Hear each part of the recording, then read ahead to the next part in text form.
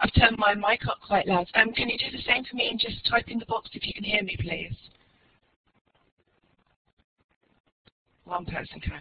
Okay, great. So it's looking good. So welcome. It's very scary to be here when I look at the numbers of people in the room, but it's a real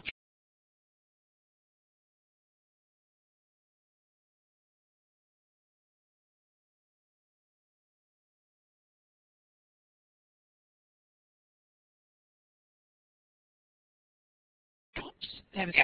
Okay, so this is my agenda today. I want to look at some types of business texts, where we can find them, what you can do with them once you found them, and then something, that's really, at the moment, quite a hot topic is staying on the right side of the law. So any time that I've marked with this little red asterisk, or whatever it's called, this little red snowflake thing, I want to say to you, be careful, ask for permission, and just sort of don't do anything too dodgy there, like lots of photocopying and handouts. So at least you should know what you're allowed to do. Okay? I'll put up some links later on about staying on the right side of the law. This is quite a hot topic in, as I say, in Central Europe and Northern Europe, where I am, something that as teachers we should know about. But on the positive side, I'm going to be looking at some tips, so some practical tips and some teaching tips. I'll show you where you can find some free resources, and I'll also put up some useful links at the end, and especially one to, sorry, my voice is not very clear, maybe, let me see. I'm turned up as much as I can. Hopefully the rest of you can still hear me. A useful link, especially one to a worksheet that I've written especially for this webinar. Okay, right. I'll put the mic a little bit closer to my mouth and hope that that works a bit better. And let's see, move on to the next slide. Okay, so before we start, a tiny bit about me. Okay, great, so that's a bit better now. I've got the mic closer to me. In the top left-hand corner, you can see a picture of my hometown. This is Brighton on the south coast of England. It's a very nice place. I lived there until I was in my mid-20s, at which point I moved to the place in the bottom right-hand corner on the slide. That's Stuttgart in Germany. So I've been here for the last 20-odd years. On the map, here at the top, you can see Brighton, you can see Stuttgart. I moved here because my husband's German, and if anybody tells you that holiday romances don't last, we're the proof that they do. What you see here, the Duale Hochschule Baden-Württemberg, this is where I teach mostly at the moment. I've done a lot of in-company training in the past, but now I teach in this university where the students, someone's written I love Brighton, great, so where the students are all actually employed by companies in the area, which it could be Daimler, Porsche, Robert Bosch, big companies like that. And but they come and they're doing a bachelor degree, and I'm teaching international business in that university. So at the moment, my students are mostly 18 to 30, let's say. There are some older students, but I have done a lot of business English teaching. Okay. Moving on. Okay, I've limited my teaching to the Duale Hochschule recently because I found that I need to spend a bit more time on the writing. You may know One Stop English, I hope you do, and if you don't, then by the end of this 45 minutes, do please take a look at the end. The Guardian here, the Guardian newspaper, together with One Stop English, we produce one set of lessons. When I talk about a set, that's 3 lessons at advanced, intermediate and elementary level, once a week. Each week they're based around a different article from The Guardian. Okay, and I do that together with my colleague Tim Bowen. Yeah. On the right, Business Spotlight. I don't know if you've ever heard of this magazine. It's a German magazine especially for learners of business English, but we also write lesson plans around articles from the magazine there. So they're up once a month too on the website, One Stop English, and at the bottom you can see the business top trumps card. So these are they also come with lesson plans. Okay, I think now Henry's put up the link on the left, so you can always scroll back later on and go and click on that link then. Okay, I'm going to have a little look, tiny bit at these again later on, but just so that you know what I do, I'm dealing with texts in the business classroom all the time, so teaching and writing. Okay, right, so just a moment, turn over my notes here. We're going to have a little bit of a whirlwind tour today because there's such a lot that we could talk about with using text, aren't there? Here we've got 5 very different kind of texts. We've got articles there in the bottom, we've got a company brochure, we've got a headline in the middle, we've got advertising from some packaging, and on the top left we've got a piece of original writing. Okay, so we're going to take a close look at all of these a bit later on and see what we can do with them. Okay, and move on. Okay. Headline, so the one that was in the middle there. This is something that we very easily kind of skip over and we go straight into the article. But in fact, headlines in their own right provide us with a lot of material for a lesson and lots of ways to lead in to a lesson. Okay, so if I give you a couple of ideas what you could do with headlines here. First of all, simply deciphering what they mean, because they're not always very straightforward. Parsing the language, so looking at each part of the language, individually the words or the expressions. We'll look at one of those in a moment. You could get a whole load of headlines together, and then after looking at a few, decide which article you want to read. At which point you can then guess which words will appear, you know, this sort of predictive task. 5 words that you think might appear in this article, following that up by the article in the word cloud. Sorry, losing my voice already. Little red snowflake thing is up there again, so you always need to be looking at permission and making sure you're allowed to use the articles. Okay. Same again if you're going to cut them up and reassemble them. Get a bit of get some permission there. But let's have a look at number 1 and number 2 here, deciphering what the headlines mean, parsing the language. What I've got here is, I've just, for the sake of this webinar, typed in a headline. But when I was first thinking about what could I talk about, this was one headline that was on the newspaper I was reading that day. So Eurostar stake up for grabs in £10 billion state asset sell-off. Wow. If we take that piece by piece, we're looking at Eurostar. Well, hang on, this is a company name, isn't it? It assumes some background knowledge. So the first word already could cause some problems if you don't know that Eurostar is actually a train. But you could do a bit of background research there. Stake, this is business vocab, isn't it? But it could be a noun or a verb. So which is it? Up for grabs, we've got our idiomatic phrase already. Something's up for grabs, it's available. The figure, £10 billion. So we've got our currency symbol, we've got the figure, the number, and we've got the BN. So we've got a lot in that. Those 5 little keystrokes, we've actually got loads in there. How to write a number like this and an amount like this. Where the currency symbol goes, have a look that there are no dots, there are no gaps there, and we've got an abbreviation. And I've written up on my slide, because I do teach and work in Germany, that there is actually a false friend alert here, because to make sure I've got it right, I've written it down. A billion in German is actually a trillion in English. Yeah. So yeah, okay, idiomatic or whatever you want to call it.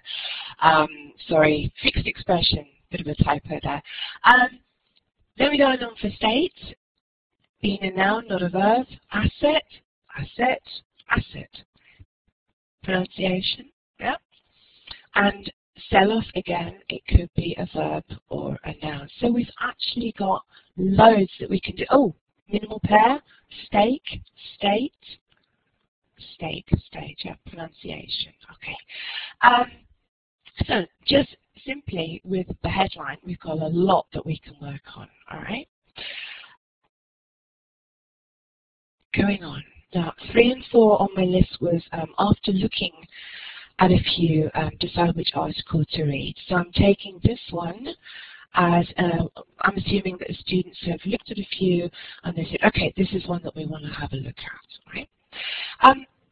By the way, why do I suggest that the students should have a look and choose? Why not just give them a link and say to them, well, have a look at this link, go through there, read the article, and we'll talk about it next week or in the next lesson. That's something that I found works very well in theory, but when you put it into practice, as I said, my students are 18 to, well, most of them are 18 to 25 years old. They've got other things on their mind. They're not necessarily reading up a long article in advance of their next English lecture. And unfortunately, the same goes for business people who are actually very busy in their everyday life. So when I have done this in the past, I've come up with maybe about 30% of the students actually follow the link, read up in advance. And that causes you a bit of a problem, doesn't it? Because what are you going to do with them where the others are reading or vice versa? So I've actually stopped doing that. So I'd rather give the students some headlines, sort of prepare this in advance and let them decide. Okay? Right. You're all typing in the chat box, and it's actually kind of distracting me a little bit, so I'm going to give you a task to do. We've got this headline here. I'm going to give you 10 seconds to type in 3 words that you think are going to appear in the article below this headline. So this is the headline, 3 words you think are going to appear in the article below it. 10 seconds starting now. Can you type the 3 words in the chat box?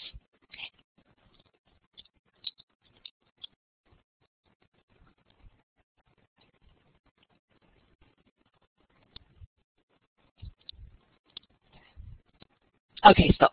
That was your 10 seconds. Wonderful, you can stop now. So students obviously are going to give them perhaps more than 10 seconds and more than 10 words, but how are we going to check this without reading the whole article? Bank, yes. Let's have a look. Okay. Do you know about word clouds? There are a lot of free programs online that you can use where you can put an article or a bunch of text into the program online, and it will show you the words that are most frequently used in that article. So anybody who wrote in the word bank won a prize here, because that's obviously one of the most commonly used words in this article. So we can see bank, pay, allowances, bonuses, HSB, restriction year. I'm not quite sure what PS is in this sense. We'd have to look in the article. But we can see the words that are commonly coming up in the article because they are bigger in the word cloud. Okay, again, when you're looking at word clouds, make sure you've got permission to be using the article, right? Because you're already then using the article in a way other than the way it was intended, right? So this is headlines, just a couple of things. I'm telling you, it's a whirlwind tour. We're gonna move on, okay? Articles. This was my newspaper.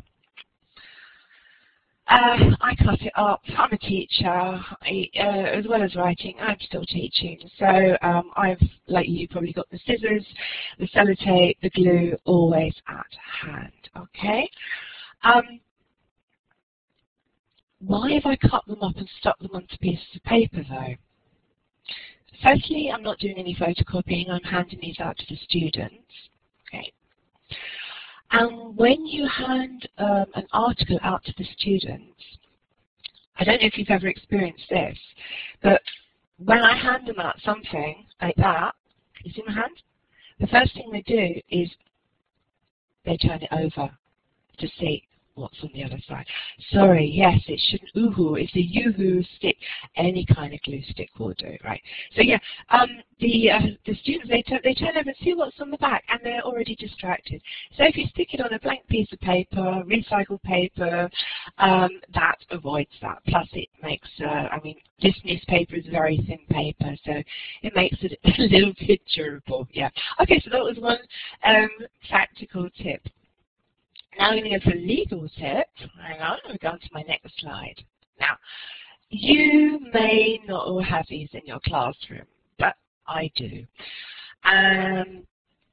All of my lecture rooms or classrooms have got this funny machine that you can see there on the left. And I wasn't even sure what it was called, but it's a very useful machine. And somebody told me it's called a photographic projector. Maybe someone else here knows a better name for it. Emo? Okay. Right. It's not an OHP. It's a camera. Okay, and it's linked to the data projector, and when you put the article underneath, as I have done here in the left photograph, the camera above, this arm, this head, it takes the photograph, but it's a moving image, it's a live image, and projects it via the data projector onto the screen. So you can see the same article on the left and on the screen there. Okay, digital blackboard. Okay, maybe. And this is a way, right, because I've been checking everything that I want to say today with a legal expert who deals with permissions and rights and copyright. And this apparently would be one way where you can really legally use newspaper articles, because you just really, it's like a show and tell, yeah? The students at this point had already been working with the article, and then they were presenting their findings, and so we had this up on the board or via the projector, so all the other students could see the photograph, the image that was being used, and the title, etc. Yeah. All right, a PDI, OH. Well, is it not really an OHP? I can see that a lot of people have got different names for this machine. Perhaps someone at Macmillan can let me know what they call it. All right, but you know what it looks like. Maybe you've got one, maybe you haven't. But if you have, this is one way you can use it, okay? So talking of pictures, if we go on to the big picture. Okay, so things that we can do with texts and articles in particular. Things you may already do, but doesn't hurt to go through them again just to jog our memories. We can summarize and we can retell the articles. We can practice our skimming and scanning skills. Read aloud. Now, I know a lot of people don't like to do this, and a lot of teachers don't like to do it in the classroom. And I've written students or you, but my students tell me they actually do like to read aloud because it's something that they have to present all the time. They have to read off the screens. So I wouldn't do it every day, but every now and again, why not? At the same time, I could have also added translation there, because if you're in a monolingual class, translation of a business article is going to be a real-life task for the students, isn't it? Okay, so we've got the set as a pre-class reading task, or which maybe your students are more reliable than mine at doing this. And if not, as a post-class reading task. Okay. Somebody's found it's a document camera. Well done. Thank you very much. Okay. Write comprehension questions, but I think the students should be doing this, not you. Okay. If the students are at that level where they're able to do it, let them have a go at doing this. You can, of course, extend research and present anything. Eurostar, remember, from the headline. What, who, where is Eurostar? Get the students to do some research on the back of those articles and headlines, and obviously discuss and give their personal opinions. Whoops, that went on too far. Okay. Yes, now we're moving on to and the more kind of creative things that you can do with the articles. So you can get your scissors out. Remember the little red snowflakes there? Get the scissors out, reassemble, jigsaw reading, information exchange, missing sections, cut bits up and put them back together again. Business students still like to do this, I've found, no matter how old they are. If it's a longer article in sections, they could write some subheadings for each of the sections, as they might be doing in other business documents, for example, reports, whatever. If we don't like the headlines, they can invent, I've written better, but maybe clearer headlines and titles. Now, I've got one here, but I don't, if I hold this up, do you see a mirror image, or do you, no, you see the right image, don't you? Okay. This one says, Insurance Furore, or Furore, Finance Chiefs Demand Watchdog's Head, right? I was just reading this at lunchtime. It's a headline from the financial page or the city page of a magazine. And I thought, well, if you're a student, Finance Chiefs Demand Watchdog's Head, it almost sounds like you're being cruel to animals, doesn't it? So we could invent here a new, better, clearer headline and title. Okay. Word frequency, word clouds we'll have a look at. We're looking at the genre, length, style, pre-knowledge, such as the Eurostar, HSB as a bank, and also images and graphs, as I just showed you on the document camera, I think it was called. Yeah. All of these things, by the way, they're all written down for you in the worksheet that I'm going to give you a link to at the end, which you can then use as much or as little of as you want. Okay. Oops. To move my slides on. Oh, not always so easy to do this. How are you feeling, by the way? You okay? Chat box has gone quiet. Oh, yes, good. Okay, wonderful. Okay, so we looked at the big picture, looked at two things, the big picture, but you know, actually we're language teachers and we should also be looking at the small picture too. So, you know, that means getting down to the nitty-gritty of the words, the keywords that we need to understand the article, the types of words that are used in the article. Especially, I think, in business classes, we want to be looking at ESP, English for Specific Purposes, vocabulary fields there. So finance, we had a finance article title there beforehand. All the words that are to do with finance and banking and taxing and all those kind of things, yeah? You could pull those out, get them to write them down. Abbreviations, short forms and acronyms, these things are changing and we're getting more and more and more of them all the time in the business world. Just a couple of days ago, I read an article about MOOCs. Do you know what MOOCs are?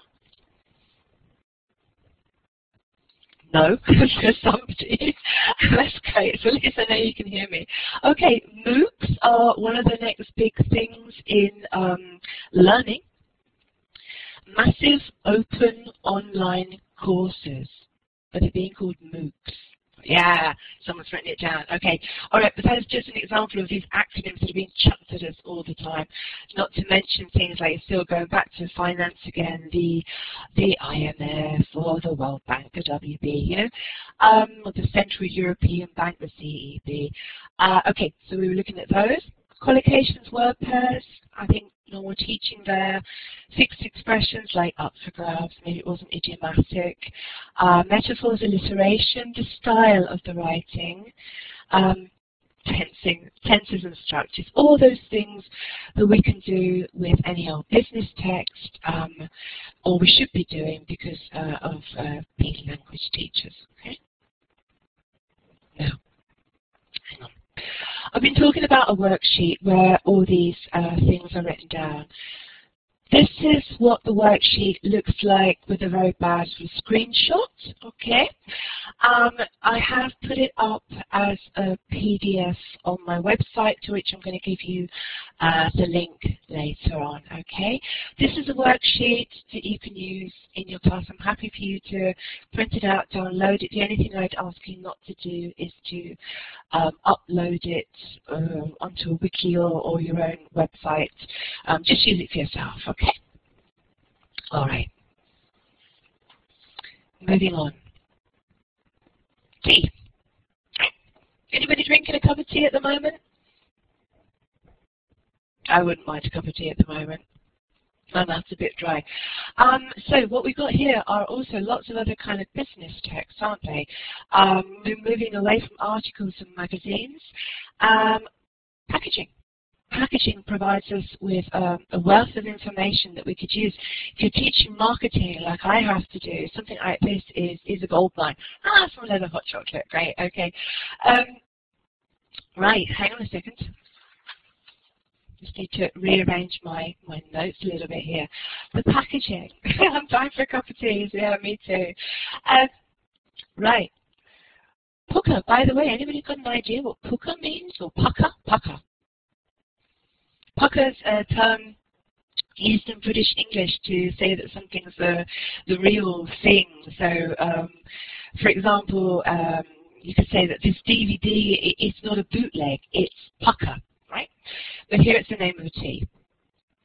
So, what you can see here is the back of the box, the inside lid, you've got the tea bag, the package that the tea bag comes in, and we can see advertising texts here.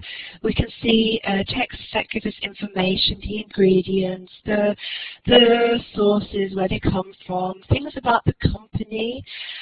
We can see information about quality assurance. So down here we've got the little the logos at the bottom stating that they've been approved. We've got instructions, how to actually here we go, infuse for at least 5 minutes, preparation instructions. We can look at the style of the text, the way that it's been written, because I don't know if you can see in the top left, it says PS. So it's written almost like somebody's writing you a letter, very informal, but it's a marketing and advertising text. Yeah? Here we can look at the register. Because of this, we're probably looking at neutral to informal register on this product. And if I move on to the next slide, there's a close-up of some of the language. Oh, hang on a second. There. Terrible screenshot there, apologise for it, but in pink I've underlined thank you for choosing and enjoy it and stay well, because I feel that's like somebody's writing to me personally. And I've highlighted the words in yellow. I mean, listen to them, a unique blend to soothe digestion, a great alternative to harness their incredible potential, deliciously sweet and calming, wonderfully rich and nourishing, soothing aromatic flavor. How do you feel? How do you feel when you read this kind of text? Relaxed. Yes, relaxed and thirsty, nice, fine. Yeah, it's advertising language that works, isn't it? It really, really works. So this, as I say, wealth of information. By the way, I bought this box of tea in Germany, and it was an imported product. It was more expensive than the local tea. So these things are available outside of the UK or the USA. And yes, it was rather nice tea. Okay. I'm not here advertising the tea, so probably should move on, because we don't always want fuzzy, warm language. We want to look at company materials too. Okay, this comes from, hang on a bit, there we go. Company brochure, my next door neighbour's company. To be honest, he's let me use his brochure. I put a little asterisk, a little star there, or a little red snowflake again, to warn you to be careful. But actually, I think this is the one that you're most likely to get permission for, because if you're teaching in company, I'm sure the company is going to want you to use their own materials, okay? So let's have a little quick look at some of the things, excuse me, turning my notes over. Look at the things that we can do with company brochures, okay? I've got a lot of real-life usages here for this kind of brochure. We can analyze the text as above, as we've talked about, yeah? We can translate. I've written translating because I think if you're working in company, you're more likely to be in a monolingual atmosphere. So if I was teaching in this company, very likely the students are all going to be Germans learning English. They have company material, they've got brochures, websites, etc. in English. We could translate, but we could translate back to German, couldn't we? And we could hold both the brochures and compare our translations with, okay, no, it's not always 100% correct English. It all depends who's been doing the translation, but that's something we could look at, yeah? But we could just moreover, we could discuss the images. I think it would be even more important. Now, I'm seeing a machine here that I have no idea what it's all about. So the students are going to, they're going to tell me about the machine, yeah? How it works, who it's for, what its benefits are. This translates into real-life tasks for sales reps, troubleshooters who may be going to other countries to show people how the machine works, how to set it up. They all need to do this in English. Yeah? People who may be company employees who might be going to trade fairs, and they're going to be talking about their machines. So talking me through it in the safe environment of the classroom, using the text, looking at the language that the company uses, it's got to be a good use of this kind of material. Yeah?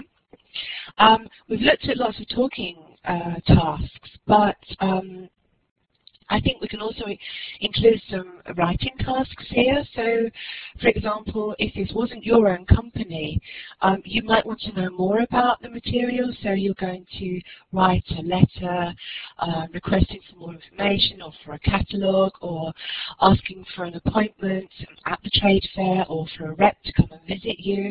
So, yeah, there's loads of things that we can do with company materials too. Yeah? Okay. How are we doing time? We're doing okay. I've got a feeling I'm going quite fast through here, but I said, well, we didn't know before.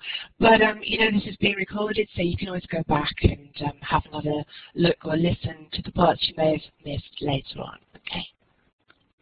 Moving on. Students writing. Again, something that, great, it's not too fast. It's okay. Thank you very much.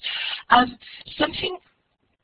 It's a very rich source of material, this, and I don't know that we actually use it as much as we should or could do. My students at the moment are mostly C1 level students. Their spoken English is C1. Their written language is B2, sometimes even B1 in worst cases. And that's actually sort of where they need the most practice. So I know that it's been said that writing in the classroom is a waste of time, but I actually don't believe that, because I think there's a lot we can get out of this.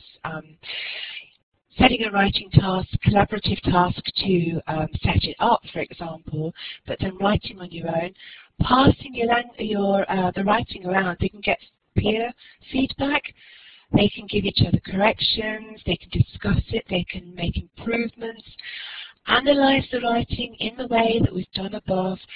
You as a teacher can use the writing as a needs analysis, so you know what do we actually need to look at, what mistakes are the students making over and over again. But we can also look at the bigger picture again, ask the students once they've exchange their texts, how they would feel if this is an announcement of a takeover here.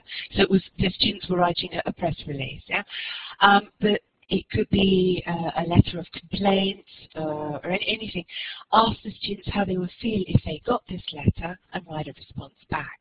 Okay, maybe something that you do anyway, but I see this as business text. texts. Yeah.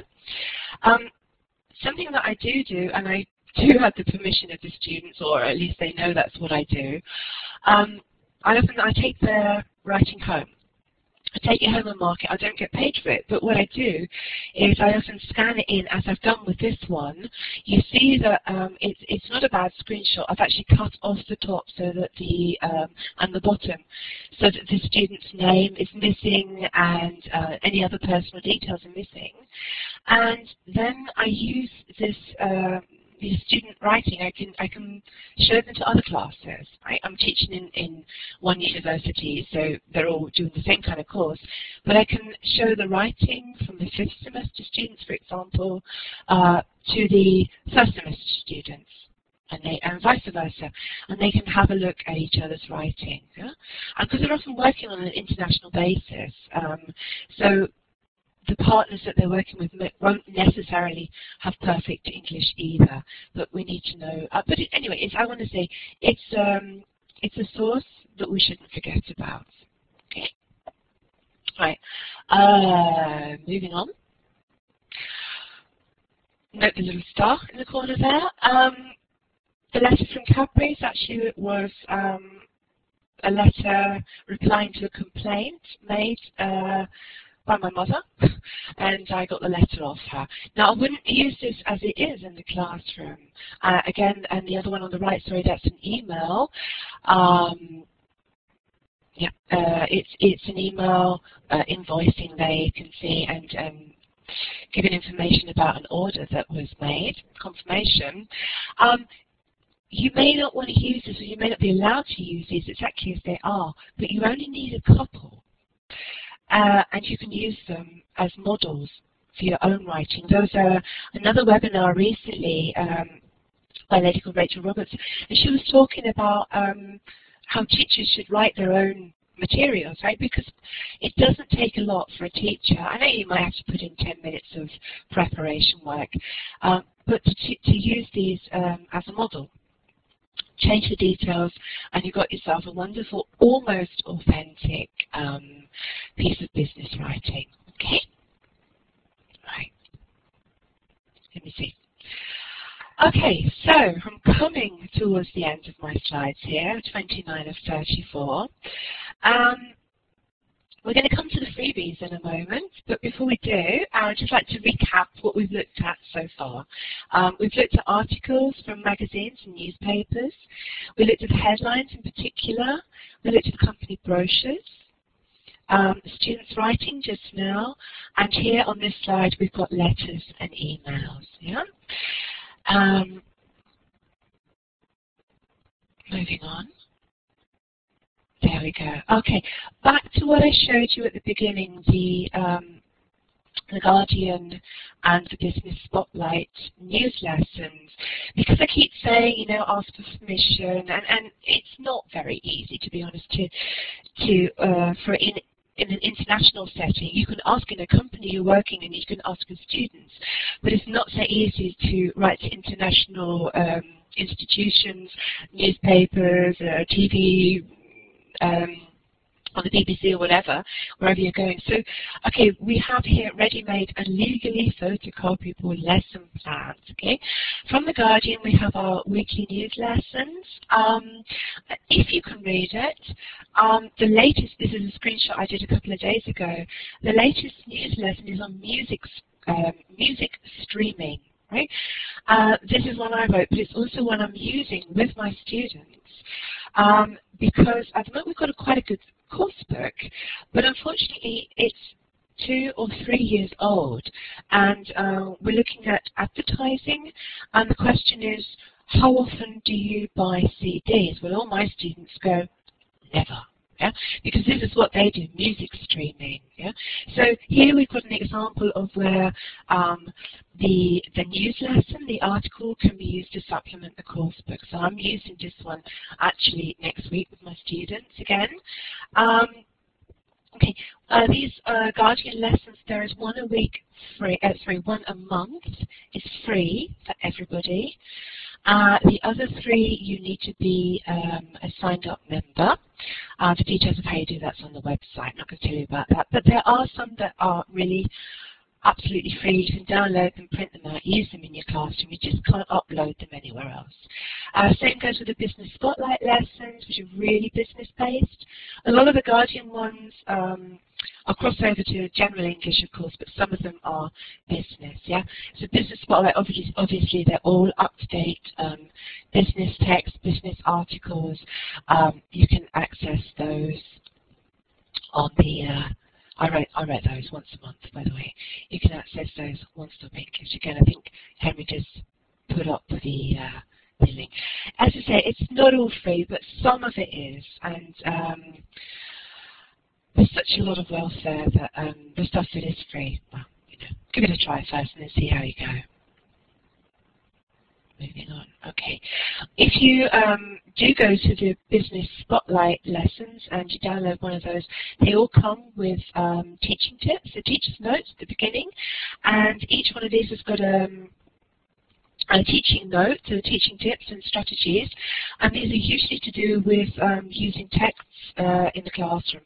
Here, the one that I've circled is the teaching and learning strategy is working with long texts. Okay. Now, if you're not a member of the One Stop English classroom, staff room, and you want to have a look at a couple of teaching texts, you can go to the EL Gazette, the latest version of which is online right now. You just have to sign up and you can have a look at it. And I'm going to give you a link a little bit later on. There you've got some of the teaching tips that I have written into the Business Spotlight lesson plans in an article in the EL Gazette. So that's something else you can have a look at after this webinar. Okay? Right. So here I've got a few resources and links for you, onestopenglish.com, but I think these have been going up in the chat box anyway. I put up the Macmillan Business English online net there. The third one down, that's a link directly to the EL Gazette. EL Gazette article I just showed you. elpix.com and ELT Teacher to Writer, I put those up because they're very interesting, full of wonderful material, also free stuff for teachers on the ELT Pix, so have a look at those. On the right, copyright. Copyright in the USA, copyright in the UK, copyright in Germany related to schools, state schools, not private language schools, okay? These are a couple of links that you can go through if you work in any of those three countries. If you work in another country, which I'm sure a lot of you do, because I've been seeing Kazakhstan, Romania, Russia, Mexico, wonderfully far-flung excuse me, my tongue's getting tied now, far-flung places. I have no idea about the copyright law, or Greece, okay? I have no idea of the copyright laws in your country. I'm asking you to go and have a look for yourselves there, okay? But as you can see, it's mostly available online, yeah? Right. The worksheet, I promise I'd tell you where to find this worksheet. That's up on my website, which is www.compass-elt.de. I believe .com works too. And where you need to go to get the worksheet is if you go to this menu on the left, you see Conferences, Webinars, click there, and you'll come through to where you'll see the logos for the Macmillan webinars under something that says Latest News. And there I've put up a link, and that takes you to a PDF that you can download straight away, okay? Don't please all do it on at the same time and crash my website, okay? But anyway, as I said, that was the worksheet, kind of like a framework that Henry's put up the link there on the left, so you can look at it directly from the chat box. Yeah, you can use this as a framework for any text really. Could be the advertising, could be the articles from the magazines and newspapers, could be the company brochures. You can use that as a framework worksheet for all of those kinds of texts. Okay. Phew. I think I have to have a sip of water. And actually, I think I've come to my last slide. So Henry, can I hand over to you for a sec while I have a sip of water? Hi, Karen. Of course you can. Thank you for such a great talk, and I hope everyone took a lot away from that. Important point to remember, obviously, to be clear on your copyright when using text. I'm just going to turn off the recording now because I think we've come to an end. Unless there's anything you want to add, Karen. Just want to say a quick thank you to everyone for coming. Right. Well, that's exactly just what I wanted to say, basically. Everybody who's been here, over 200 people in the room, that's overwhelming. It's wonderful. And I'm so pleased that these webinars can reach so many people around the world. It's wonderful. Thank you all for being here and giving up a whole hour of your afternoon. Okay. Let's all say bye to Karen then. Thanks, Karen, again. And like you said, great to see so many of you today. Please spread the word about the recording as well. I'm just going to turn off the recording now. Okay.